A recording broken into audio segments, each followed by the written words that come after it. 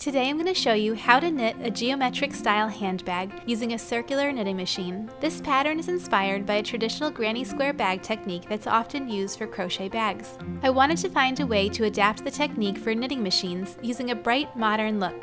I'm going to show you every step of the process in this video, but if you'd like to support the channel, you can purchase the printable pattern in my shop linked below. The PDF includes both detailed instructions on how to knit the bag, as well as a blank template that you can use to sketch out and plan for your own bag designs. You can print your template to sketch by hand, or you can bring it into a paint program to design your bag digitally. The bags measure approximately 9 inches wide by 13 inches high, including the handle. The bottom area of the bag measures about 6.5 inches high. It's the perfect size to fit a wallet, phone, and keys. I'm also working on a large size of this pattern, so stay tuned for that video. If you make this project, please tag me on social media when you share your work, at Levine Knits on Instagram, Facebook, TikTok, and Pinterest. In terms of timing, it took me about 45 minutes to knit the pieces, 20 minutes to seam the ends, 45 minutes to seam the bag together, and about 25 minutes to knit and attach the I-cord handles, for a total project time of approximately 2 hours and 15 minutes from beginning to end.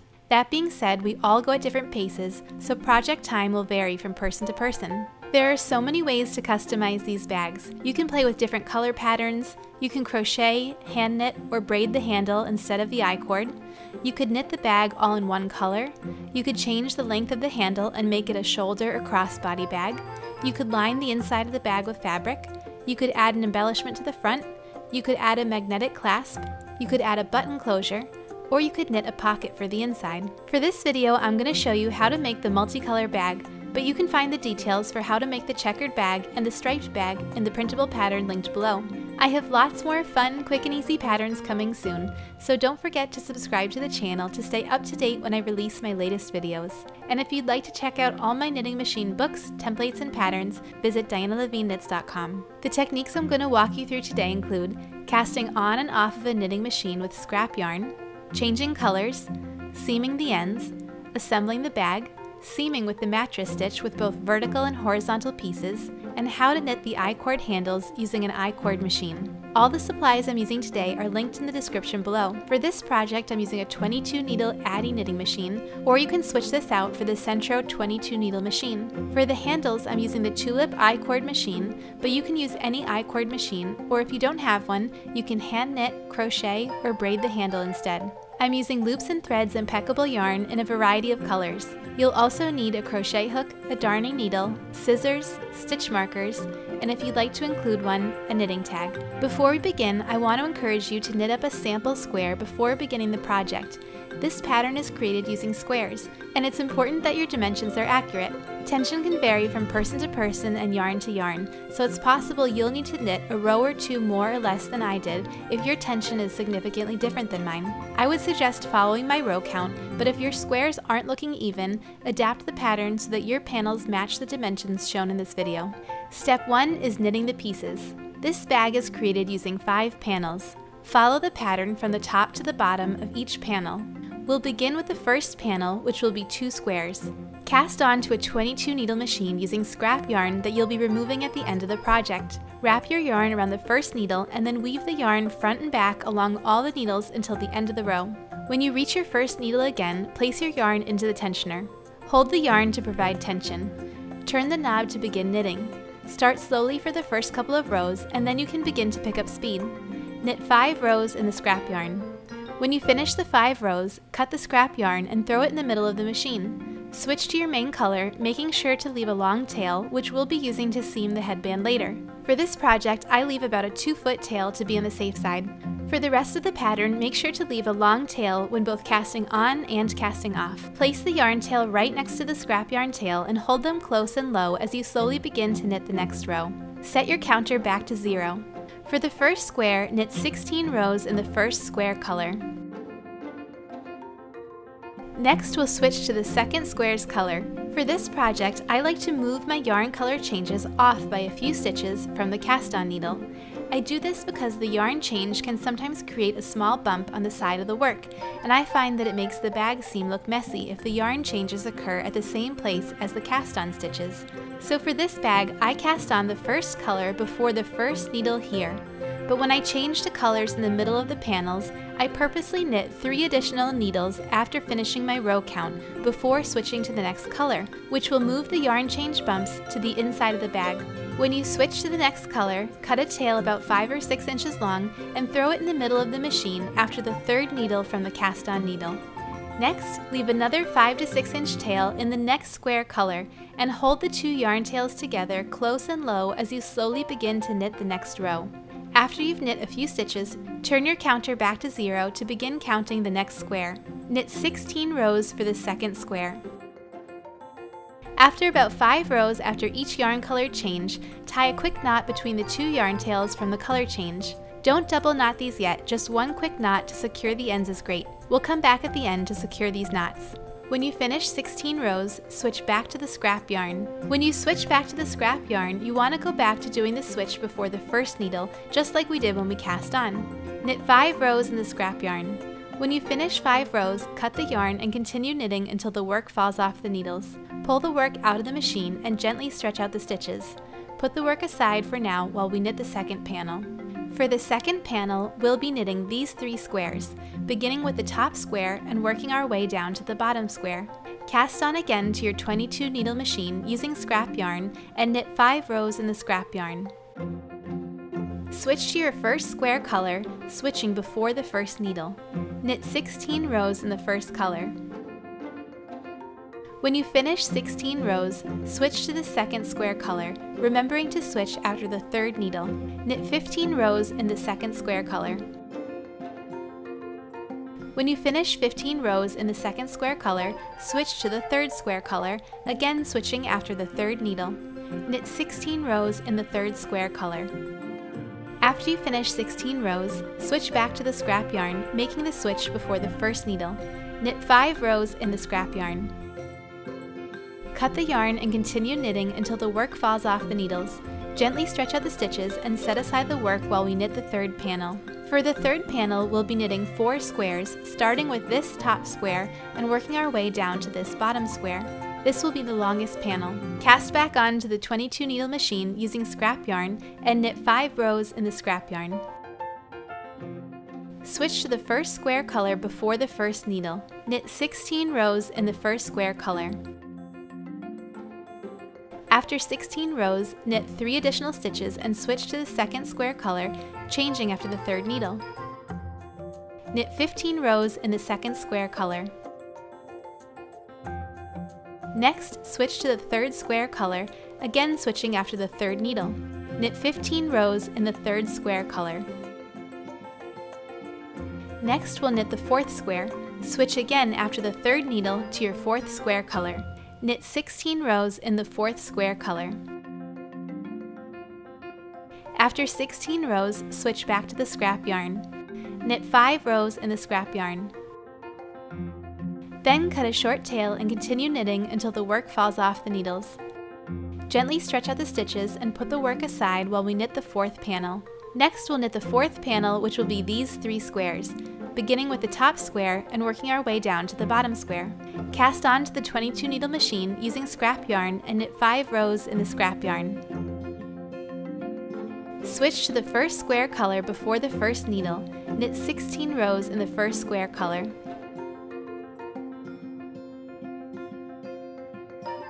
After the first square, switch to the second square color, making the switch after the 3rd needle. Knit 15 rows in the second square color. After the second square, switch to the 3rd square color, making the switch again after the 3rd needle. Knit 16 rows in the 3rd square color. After you finish the 3rd square, switch back to the scrap yarn, switching before the first needle. Knit 5 rows in the scrap yarn. Then cut the yarn and continue knitting until the work falls off the needles. Pull the work out of the machine and gently stretch out the stitches. Set the work aside while we knit the last panel. Next, we'll knit the last and smallest panel. This panel is just 1 square. Cast onto the 22 needle machine using scrap yarn and knit 5 rows in the scrap yarn. Before the first needle, switch to the square color yarn. Knit 17 rows in the square color. After 17 rows, switch back to the scrap yarn. Knit 5 rows in the scrap yarn. Next, cut the scrap yarn and continue knitting until the work falls off the needles. Pull the work out of the machine and gently stretch out the stitches. We're done knitting. We now have 5 panels. The first panel has 2 squares, the second panel has 3 squares, the third panel has 4 squares, the fourth panel has 3 squares, and the fifth panel is 1 square. Step 2 is seaming the ends. Before we seam, turn each of the first 4 tubes inside out so that the V-shaped stitches are on the inside and the bumpy stitches are on the outside. You'll see all the yarn tails that are left over from when we switched colors. Secure all the yarn tails with knots except for the yarn tails between the scrap yarn and the cast on and cast off colors. As you're securing them with knots, make sure to pull the tails tight enough that the stitches on the outside are brought together, but not so tight that it bunches up the work. As you're securing the knots, check the outside of the work to see how your tension is looking. Trim the tails as well. Our tails are now secured and trimmed. Next, turn the tubes right side out. You'll notice that all of the tubes have open ends. We'll use a crochet hook to seam the sides of the tubes closed. Bring the sides of the tube together, lining up the stitches on top of each other with the 2 yarn tails all the way to the left side. Make sure that when you arrange the stitches, there's 1 stitch all the way to the right that's perpendicular to the rest of the stitches. Bring your crochet hook under that loop all the way to the right and then pull through the stitch that's to its left on the top side. Then pull through the stitch that's to its left on the bottom side. Continue in this pattern, pulling through the next stitch on the top, followed by the next stitch on the bottom until the end of the row. When you reach the end of the row, pull the yarn tail through. Next, remove the scrap yarn. For the side that's more challenging to remove, identify the top length of yarn running through the top stitches and remove that length a few stitches at a time. Once that length is removed, the rest of the stitches will pull off much more easily. Next, turn the work around and repeat the same process on the other side of the panel. We just finished seaming the ends of the first panel. Now repeat the same process on both sides of the rest of the panels.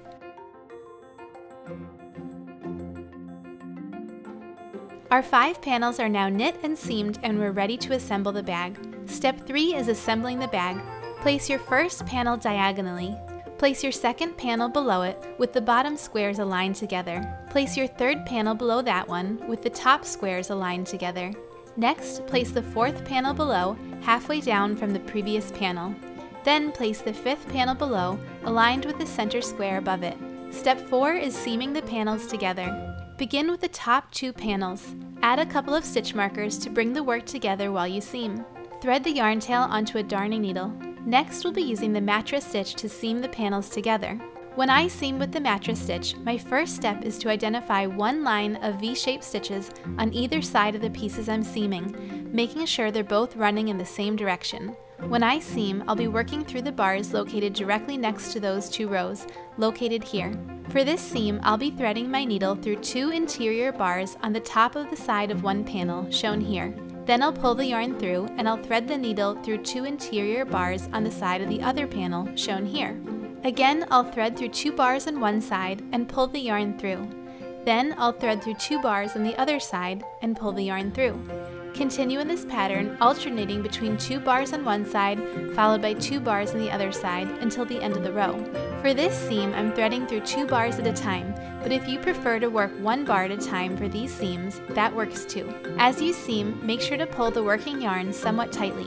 You don't want to pull so tightly that it bunches up, but you want to pull it tightly enough that the seam looks secure. Remove the stitch markers as you approach them. When you reach the end of the row, turn the work upside down and secure the yarn tails with a few good knots. By turning the work upside down, you'll be placing the yarn tail knots on the inside of the bag. This is an important step as you don't want the yarn tail knots showing on the outside of the bag. We just finished seaming the first 2 panels together. Next, join the third panel to the second with stitch markers. Use the same process as earlier to use the mattress stitch to seam the panels together. Again, when you reach the end, make sure to turn the work over and secure the yarn with a few good knots on the back of the piece. We just finished seaming the third panel. Next, we'll again use the mattress stitch to seam the fourth panel to the third,